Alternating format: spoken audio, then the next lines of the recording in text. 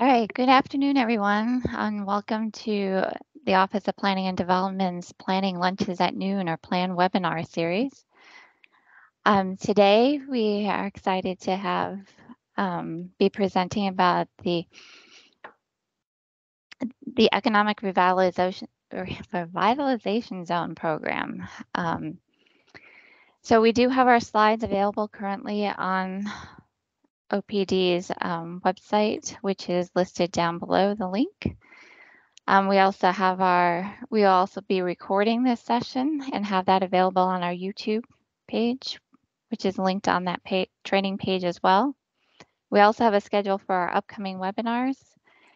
And we also have a link to a short anonymous online survey because we'd love to hear your feedback and any other topics you'd like for future webinars.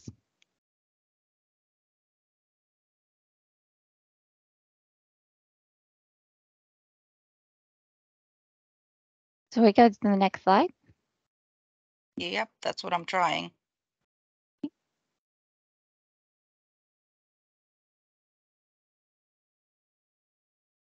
think that went too far, right, Jen? There we go. Oh, I think we need to go. There we go. Some just webinar logistics. Everybody is muted and has their cameras off right now so that we can go through the presentation. We do have a chat box that you can include your questions, and we will be having plenty of time to answer questions. So with that, we're going to get started with today's webinar. And we're excited to have another staff member from our Department of Business and Economic Affairs, my colleague, Bridget Beckworth. And she is going to be talking about the economic revitalization zones. And then she's going to also talk about a collaborative project that she did with Community Development Finance Authority and UNH Granite. So joining her will be Kevin Peterson from CDFA, David Justice, and Samantha Simpson from UNH. So with that, I will turn it over to Bridget. Hey everyone, thanks for coming. So yeah, I'm here to talk about ERZ, Economic Revitalization Zones for you. Some of you may be familiar with the program. You've heard of it, you might have even used it or been involved in the process. So this is going to be the overview, I guess, for those who haven't or don't know about it and want to know a little bit more. Next slide, please. So for this program, I'm going to today talk about the ERZ, and then you can type your questions if you have any in the chat.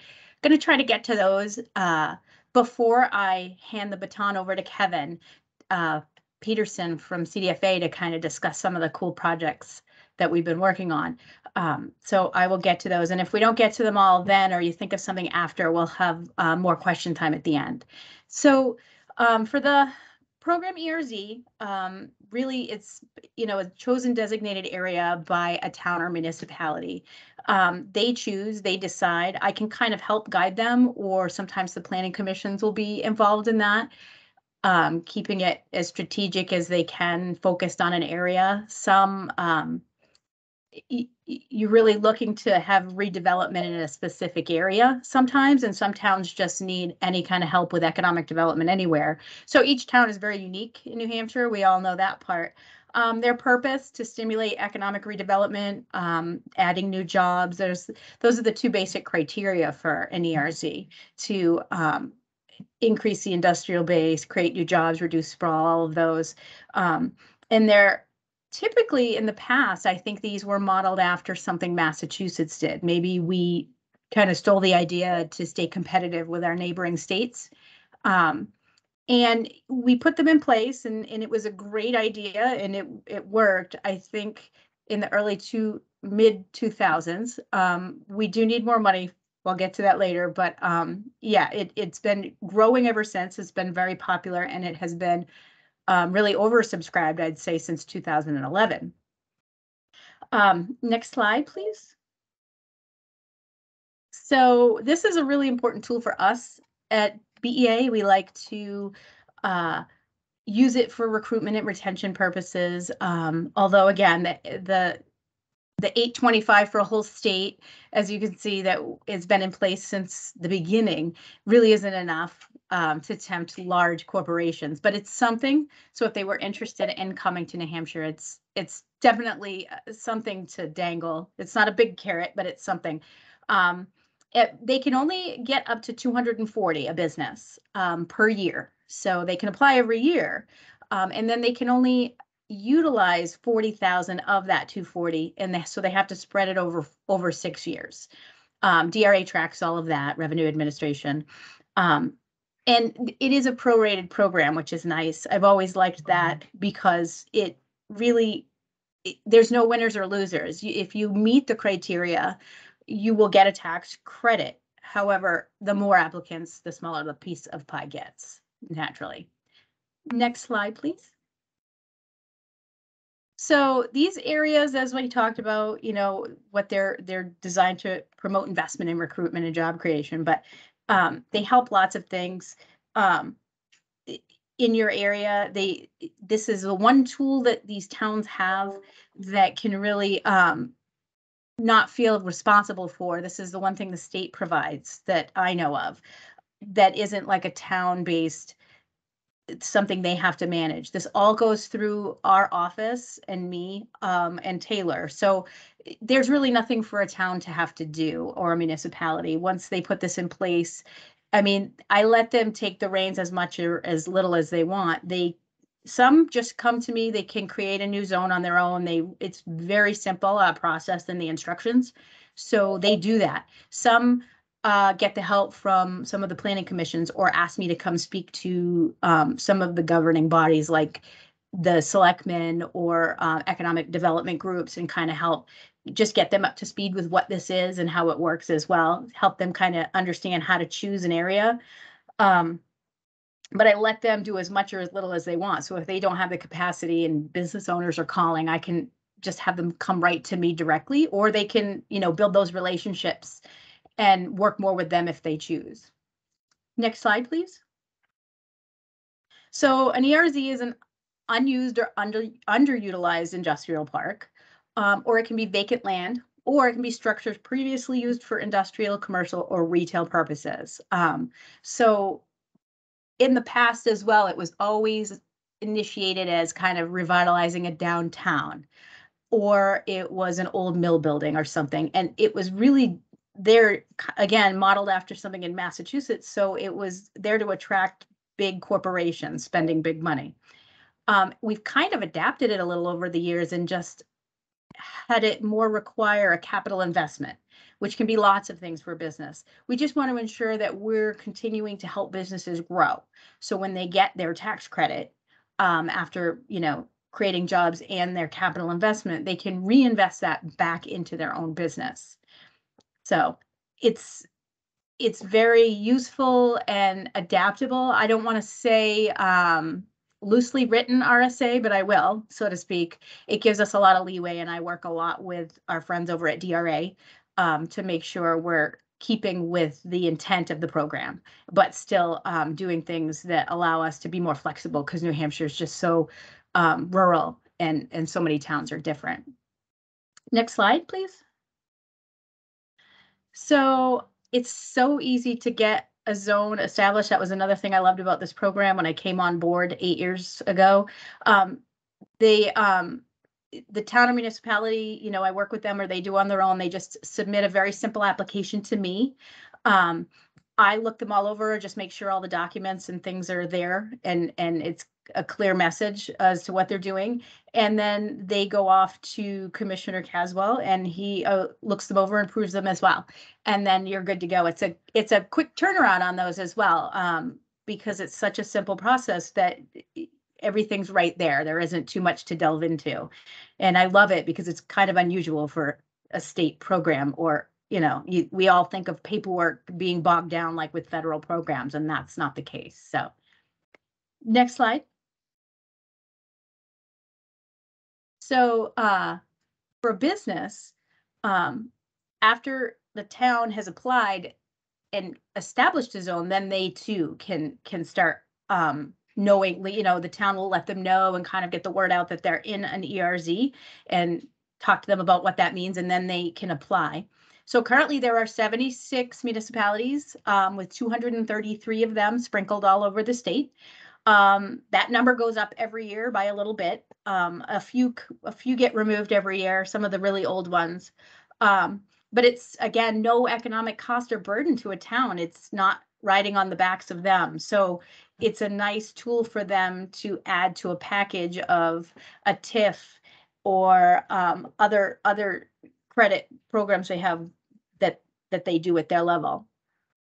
And I do review those every 5 years, or I have the town look at them just to make sure they still have it, want where it is. They want it the way it is because they can be adjusted. They can be made bigger, smaller, or, if they really think the area is doing well and thriving and they don't need it anymore, they can remove it.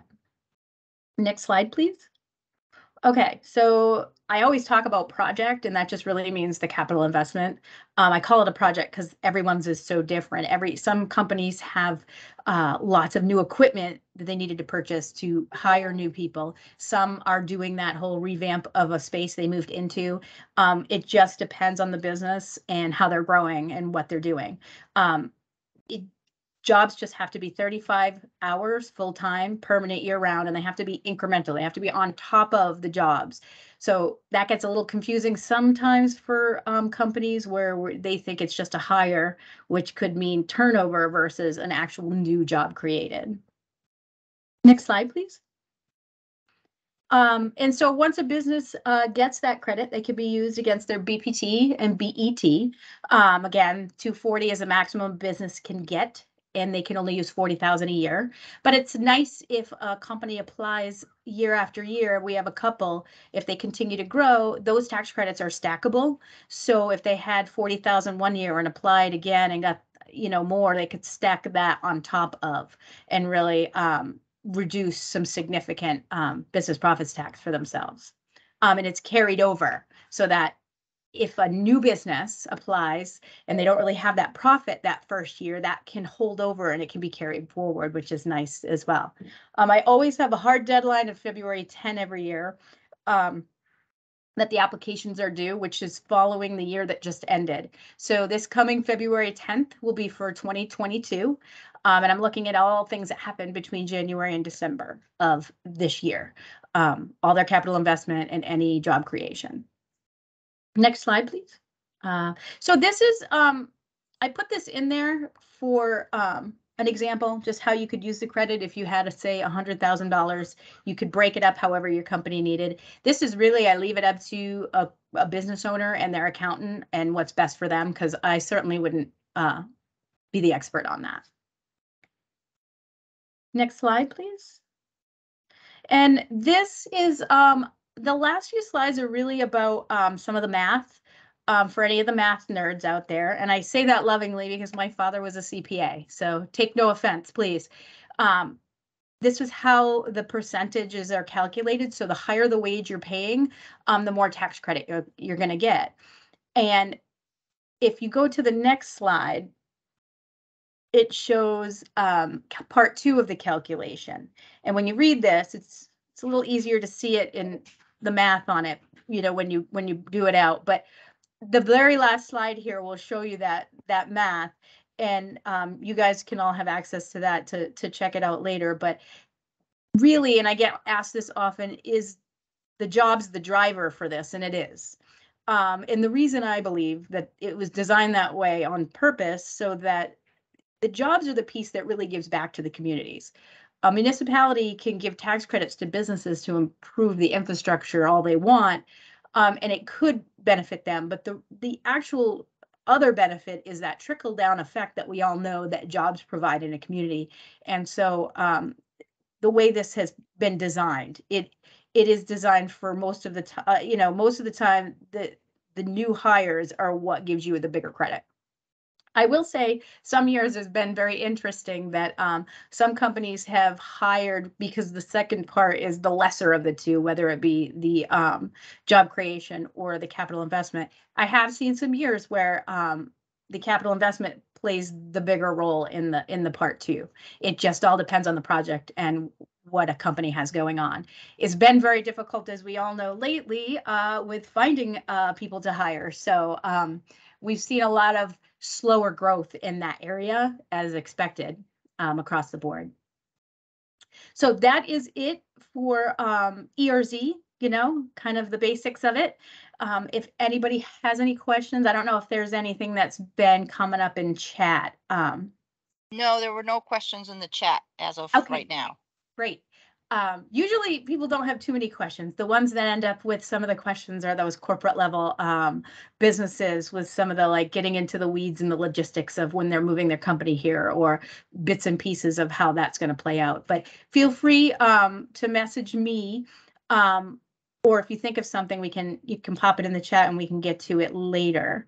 Happy to answer all those questions. Or if you are working with a town or municipality that you think might be interested in this, definitely reach out to me. I can help them get going and establish it. Some towns, as we all know, are harder than others. Just change is harder for them. And so I've had to go speak more than once to people and just help them be more comfortable with the program and what it really is all about before they're ready to make that step to create a zone for themselves. I have one town that's really super successful at this would be Somersworth. She, Robin, if many of us know Robin Comstag, she is quite a go-getter. She has a lot of energy and very passionate about economic development. So every year after we get to a certain point, maybe about now, she'll reach out to all the business owners in the zones that have been created in Somersworth, and she will just reignite that interest for them and remind them what this program is and that it's there, so they remember to keep it kind of on their agenda every year to check in to see, hey, maybe I can get in on this. And so they by far have had the most applications for the last 2 years.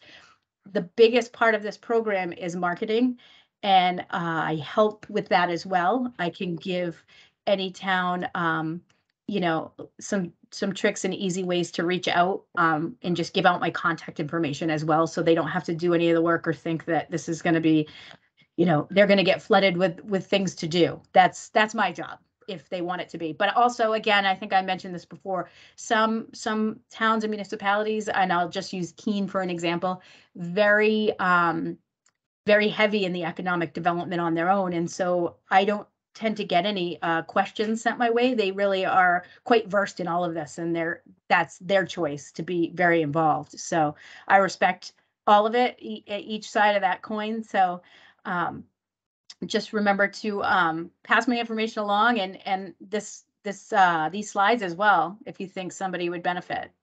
And with that, I think I'm going to wrap up.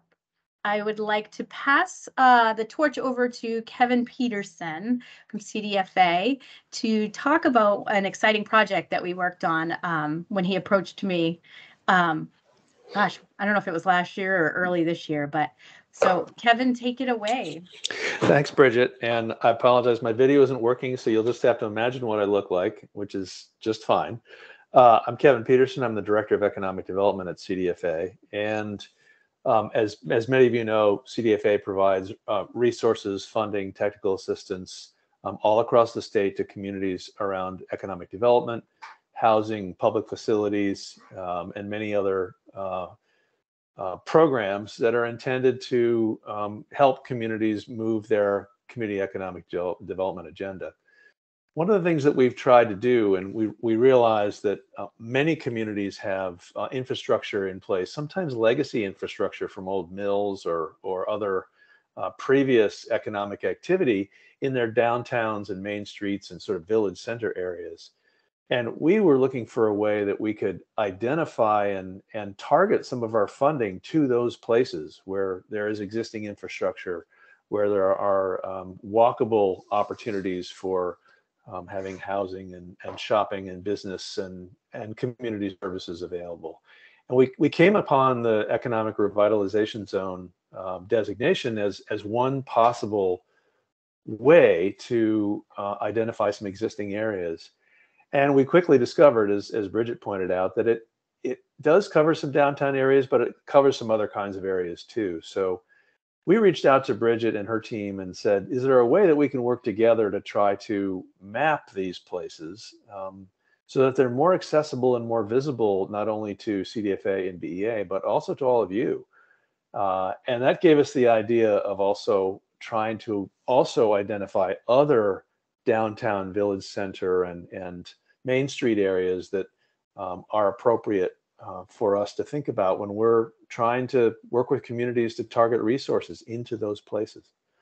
So we were able to work with the UNH sustainability program. We've had good success with that partnership in the past, and identified a fellow for the summer, Samantha Simpson, who was charged with 3 tasks. One was to digitize and create an accessible map layer in the New Hampshire statewide GIS program, which is known as New Hampshire Granite, so that these economic revitalization zones are actually mapped and available for anybody to see or to download into a town's website or through a regional planning commission.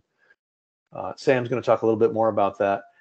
We also worked with Sam to try to figure out a way that we could identify other downtown and Main Street and village center areas. And we actually discovered that there's an existing data layer on the New Hampshire Granite GIS system. And Sam will talk about that a little bit as well.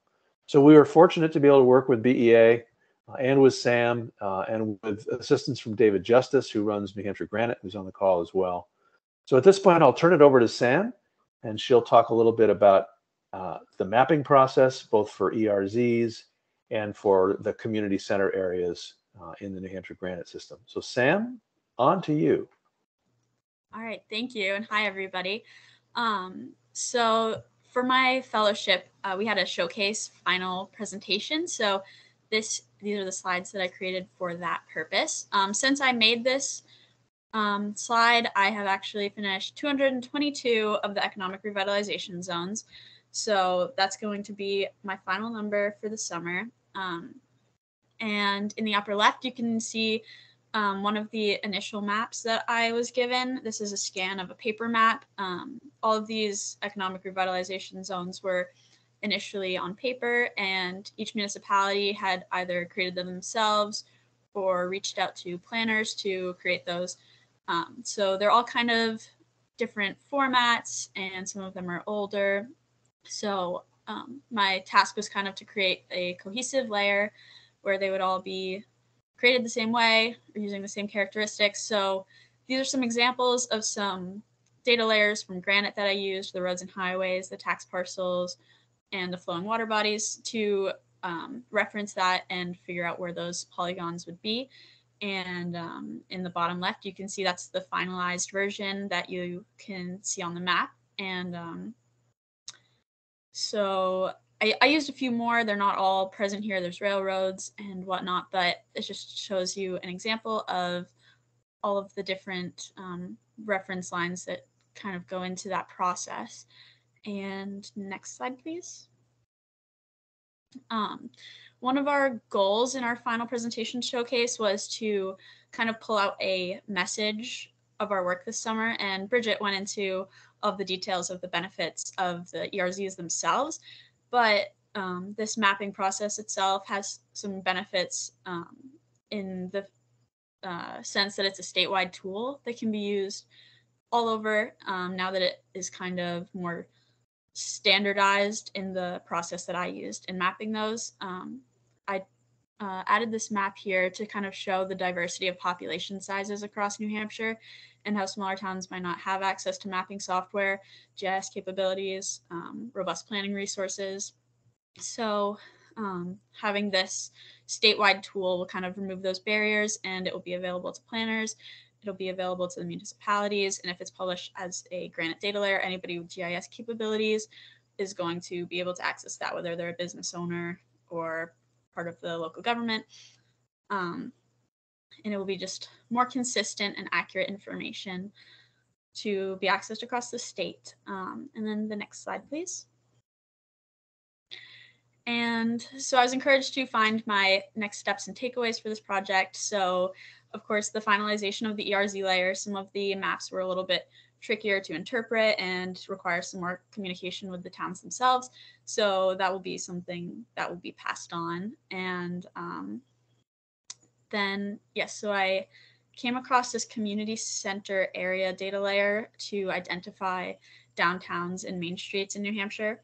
So this data layer takes into account zoning, takes into account population density and mixed use zoning. And ultimately, I analyzed it against the criteria that I initially developed with the Community Development Finance Authority, and it seems to be pretty fitting for our purposes. So yeah, so the usage of that and potentially the modification, if it doesn't exactly suit those purposes, could be a future step, but it's a really good basis for us. And then my own personal takeaways are just how much that I was able to grow in my confidence with GIS. And before this, I had really no idea about economic or community development. I'd never heard of an economic revitalization zone. So I've learned so much, and it's been a really great experience to meet so many people.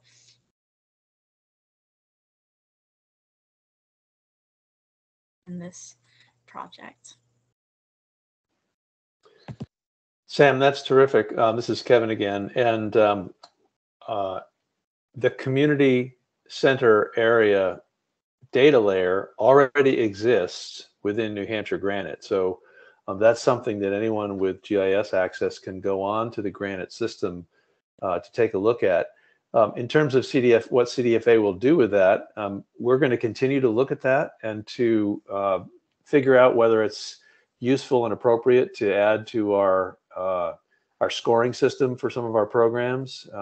Certainly, communities as they approach CDFA can reference the community center areas as they're talking about future projects or looking at funding opportunities and engagement with CDFA. And the wide variety of programs that we offer for community economic development support. So we encourage you to reach out to us. My contact information will be at the end of the slide. One of the key things about the community center area is that it uses a set of criteria, but also community input.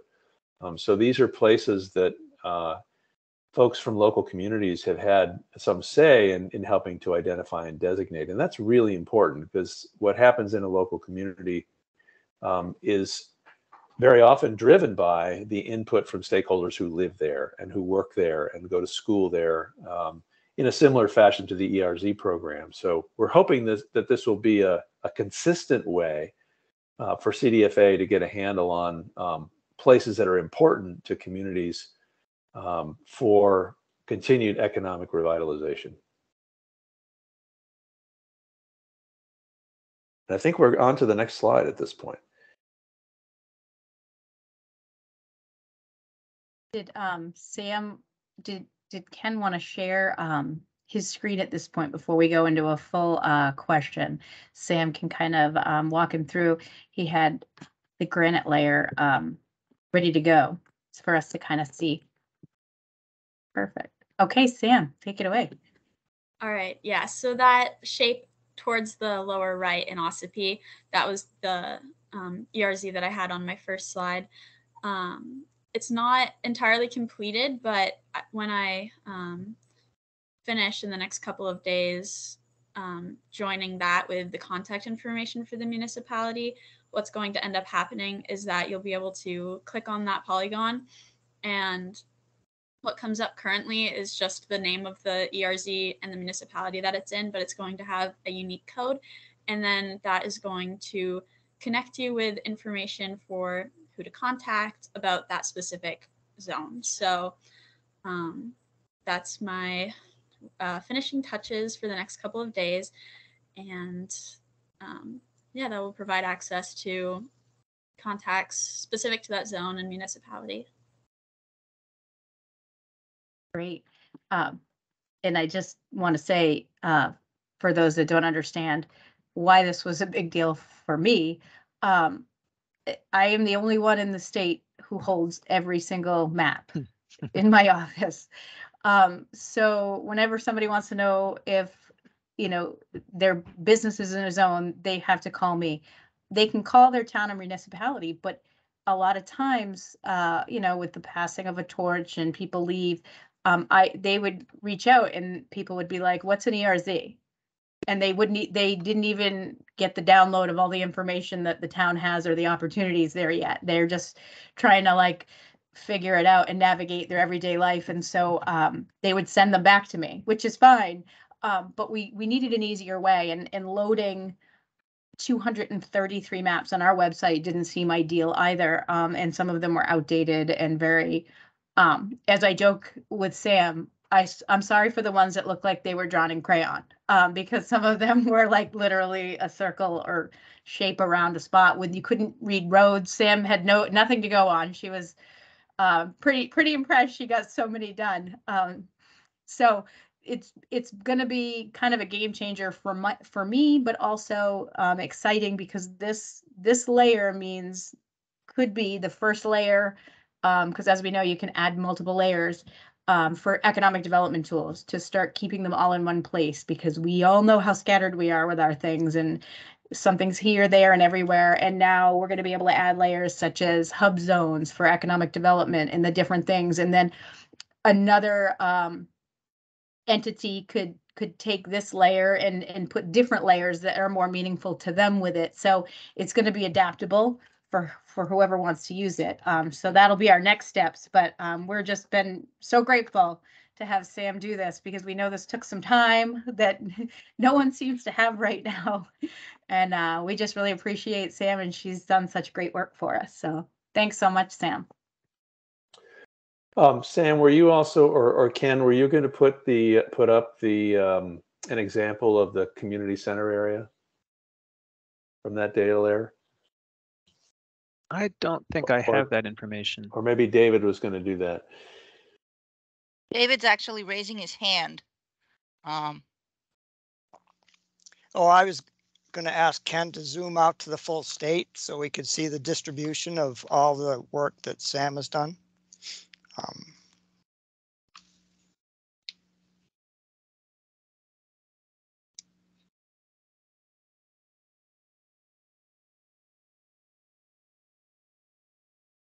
Turn that off too. So you can sort of see this.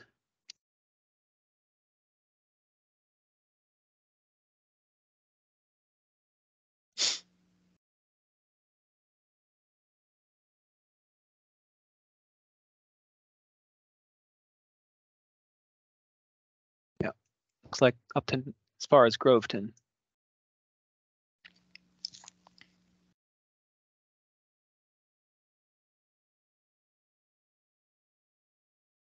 Okay. I can show you that community center areas layer if you want to see it. Okay, sure. Yeah, I think that would be great. And just while David is pulling that up, David Justice, who's the manager for the New Hampshire Granite Program, a lot of smaller communities, as Sam and Bridget mentioned, a lot of you don't have GIS capability, in your own town office, or it's limited by internet access. But you do have the support of your regional planning commission.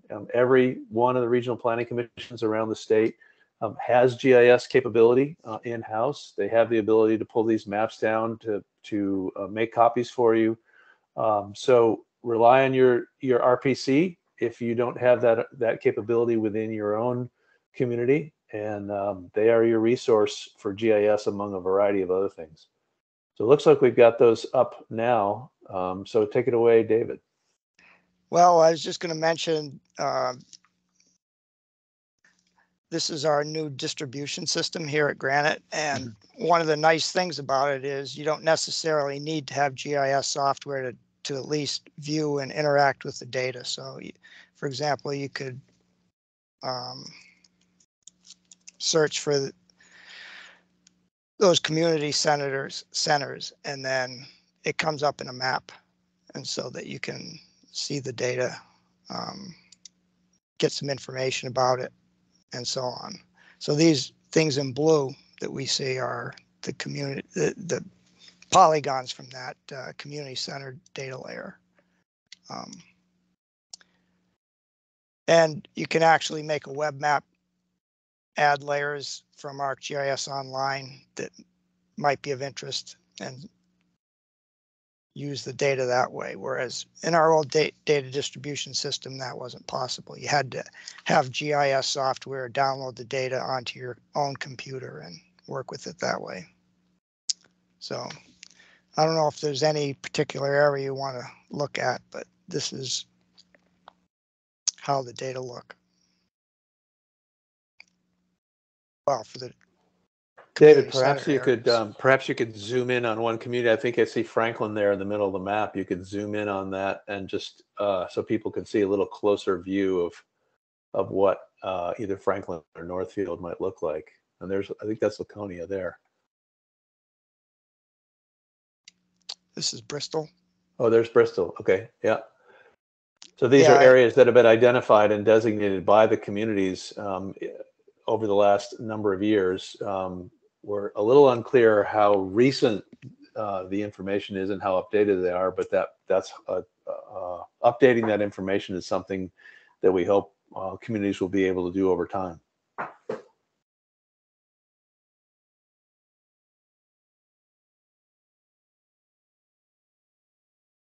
Great. I think this is going to be really useful for everyone. And I can't thank you enough, Kevin, for approaching and coming up with the idea, because this has been something that's kind of been on my radar for years, wanting to do all the ERZs in one place. And just, you know how it goes, you just never get to it. But this is just a great example of how partnerships can make things happen like this. And just really grateful and appreciative and really enjoyed the experience all around. We have some questions in the chat if we want to get to Q&A session. Sure. All right, so the first one is from Mark. If a company is not profitable, can the credits be sold? No, unfortunately, credits have to stay with one tax ID number. So unless somebody took over the business and acquired the business and the tax ID number, then no, they cannot sell the credits. Okay. The other question is from Noah. Do you have a process for making sure that ERZ that get approved going forward will be incorporated into this layer? No, not yet. That's something Ken and I have, this just kind of all landed in our laps this week, the final product. So that's something Ken and I upstairs will kind of hash out and maybe come up with a process of how that works. Luckily, we code a little. It used to be we were getting quite a few applications. Now I don't get that many, maybe 3 or 4 towns in a year. And so getting those maps in the system might not be as hard for Ken, but getting 233 done was too much of a task to ask him to do on top of his regular duties. So hopefully we'll come up with a process quickly. Yeah. And there's another question from Mark again. If tax credit demand exceeds supply, on what basis are the decisions made? First come, first serve, or jobs, or anything else? Oh, it's a prorated program. So everybody gets a piece of the pie, but because of the proration, your pie piece just shrinks down a bit if the more people that apply. So for example, last year it's a popular program. With the amount of applicants, I want to say we were around 50. People got about 50 cents on the dollar, about half of what they were qualified for. So, and just a side note, there is intent to go for more money for the program, since again, this was the same amount as when it was established. You can all probably appreciate and imagine that I've been turned down multiple times for more money, but we have some other ideas of to get more money for the program going forward. So keep your fingers crossed for us, because it is a popular program, and I think it's a useful one for businesses. Okay, well, I am all out of questions in the chat. Folks, if you have more, please put them in the chat or raise your hand. And these are the contact details for all of our presenters. If you have questions later on, you are always welcome to email them. And there's a short survey, which I will put in the chat as well, which you can fill out after the webinar is done.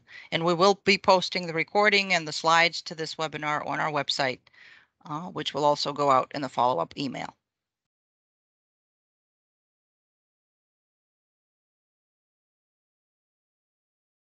I don't think we have any more questions. I am always available, so reach out and by phone or by email anytime. Looks like we might be done a little early today. I want to thank all of our presenters for doing this and for being available to answer questions later. Thank you very much for everyone. Thank you very much for attending the webinar.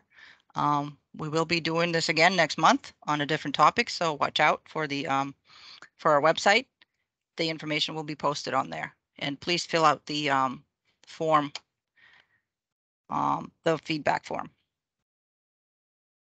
All right, well, thank you very much, everybody, for attending, and that concludes the webinar. Thank you.